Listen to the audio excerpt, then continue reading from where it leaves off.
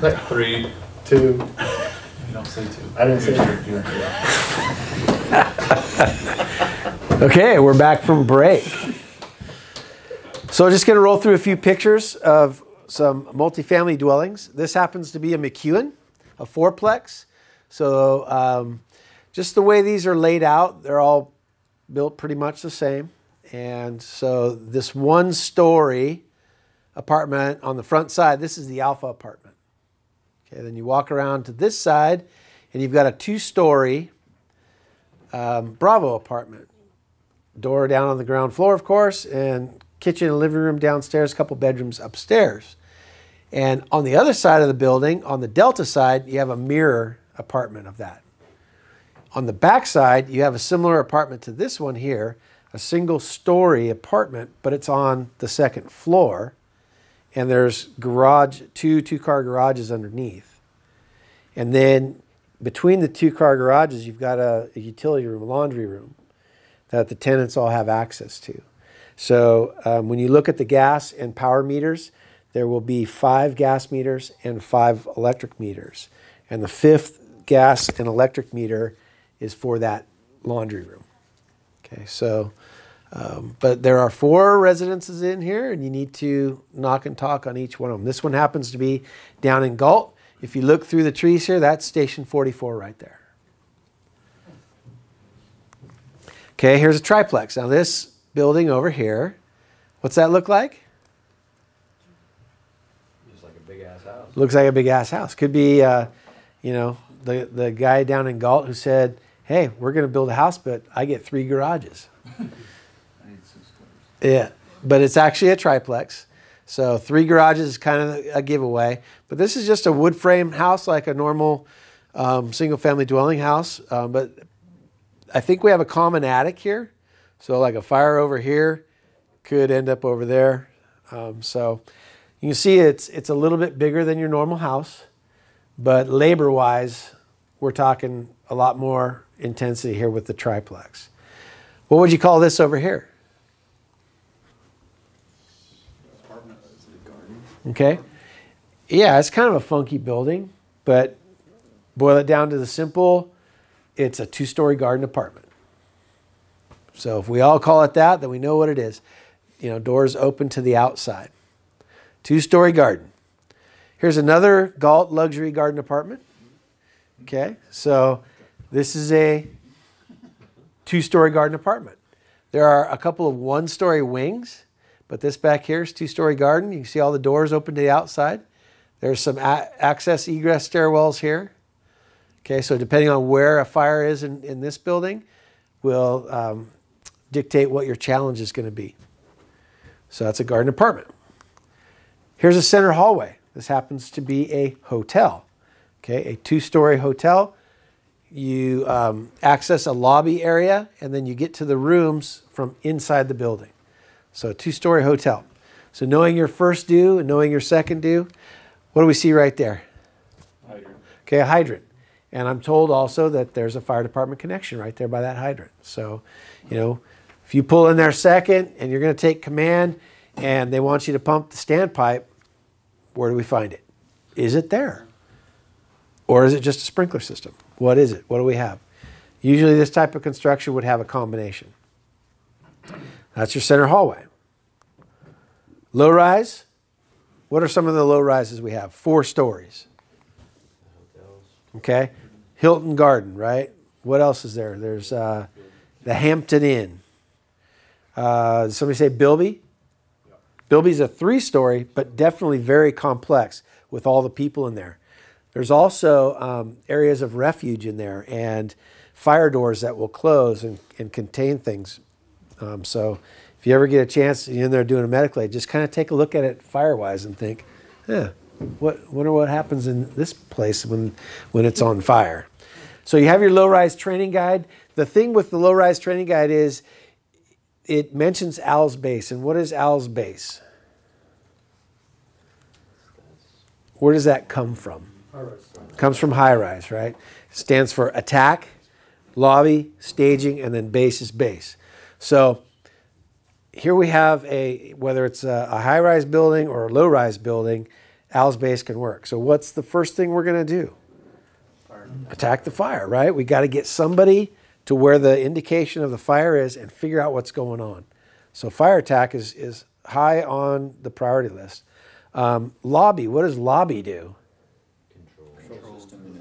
Okay, and so in our small 4 stories, how much work do you think there's going to be for lobby? Are they going to go into this fire control room and have complex lights and buzzers? No, okay. You're going to get control of the elevators and bring them down, and you're going to find out from the staff what's going on and make sure that you're evacuating that ground floor. So, but you want to gain control of that and maintain control of that so that you can help with the evacuation of people. Staging. Where's that? Isn't that where we park our fire engines? In a high-rise, it's where you park your people, right? So same thing can apply in a low-rise. You've got 4 stories, fire's on the 4th floor. Where's the best place to stash all your people? 2 floors below, right? So it can apply. But what if your fire's on the 2nd floor? Where do you stash all your people? Outside or in the lobby maybe, someplace different, right? So just kind of go through that training guide and think about that. And then when you go out and look at these buildings, contemplate. Okay, fire's on the 2nd floor. What am I going to do? Fire's on the 3rd floor. What should it look like? Okay, and then base, that's where we park all our rigs, right? So that's going to hopefully not be right up against the building. We're going to push it back a little bit and give us a little bit of room to operate around the building. Okay, so you guys can go over the low-rise training guide. And that's the end of that. So, but what I do want to show you is hopefully where we're going in the future. And it depends on a few things, but I'm going to load on here my Fire Studio disk. Since this is an older program and any of the digital pictures that I get today are 8 gazillion pixels, and you know, this is an older program. It doesn't seem to recognize them, or I'm not smart enough to figure out how to format it so it fits in here. But there are some canned pictures in here that we can use that are multifamily dwellings, and we can practice. So I'm going to add this one right here. And this is not from Galt, but doesn't that look like a Galt residence? Okay, so what would we call this? Okay, 2-story garden style apartment. Who would like to walk us through a little scenario here?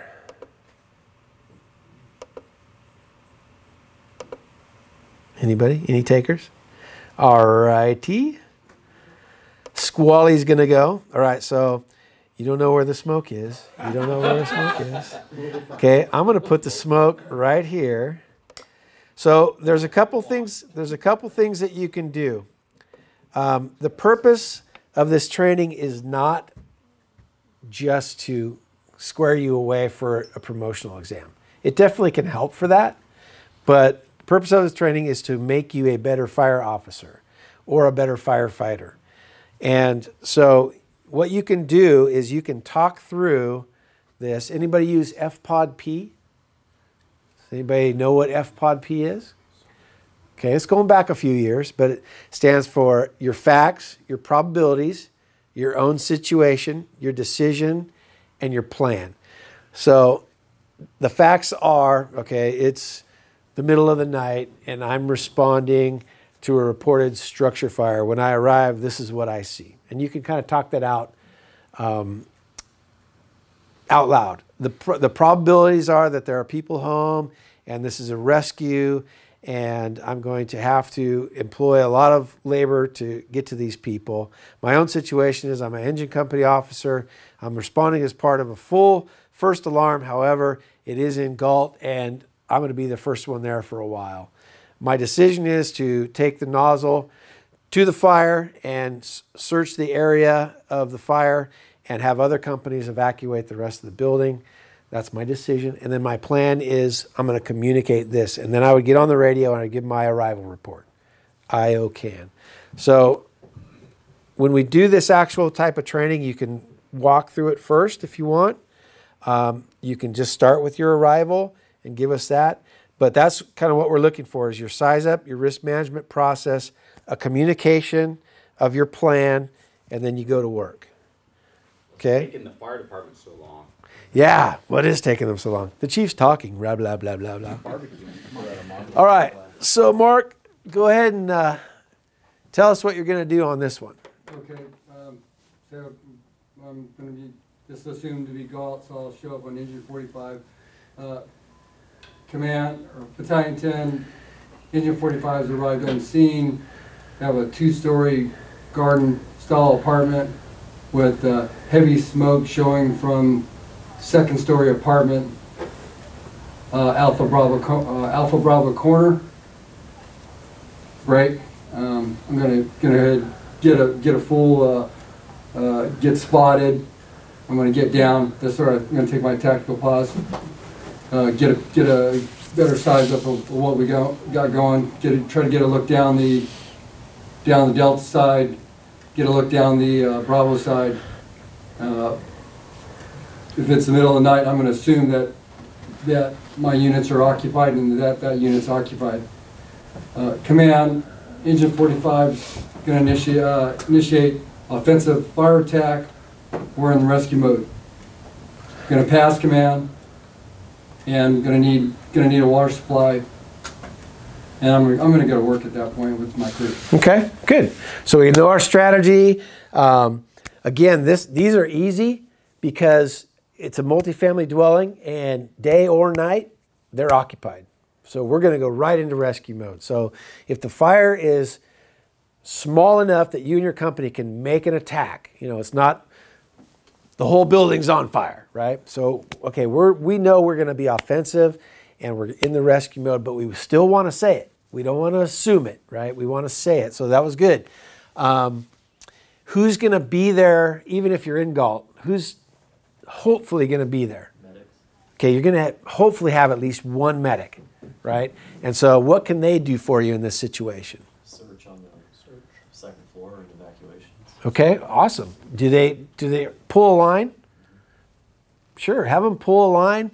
But if they go up, if you went left and they go up and they go right and they knock a talk on that one over there and they get it emptied and they get everybody down that stairwell, now they can either continue the evacuation process or they can help you out.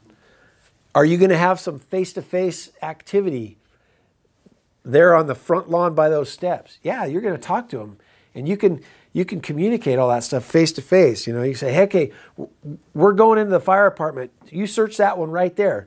Okay, cool. So then you can give a CAN report. Battalion 10, Engine 45, we're entering the upstairs apartment, Alpha Bravo corner. Medic is going to search the Alpha Delta apartment. We're taking fire attack. Entry, par of 2, air's full. And then you go, and you've communicated what everybody's doing. So, I mean, these things don't just roll off your tongue, okay? But, the 2-year rule, if we practice this for 2 years and we settle in on our language, that things that we like to say as a department, and we practice over and over, they'll start to roll off your tongue. They'll start to become muscle memory between your brain and your mouth. And that's what this training does. This type of training where you just throw a picture up there and you train your brain and your mouth to say the things that you want to say, following, a semi-standard plan of communication. Okay? So, who else wants to do one? Shepherd is up. Okay, watch this.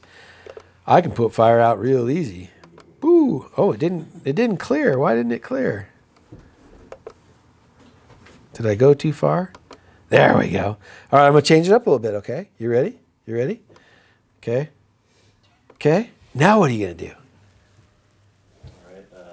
Units on, I'll be Engine 45. Units on A6, County 10, Engine 45's on scene. We have a 2-story garden apartment. Reporting heavy smoke on the first floor, Alpha Delta corner. Engine 45 will be initiating fire attack on the Alpha Delta corner.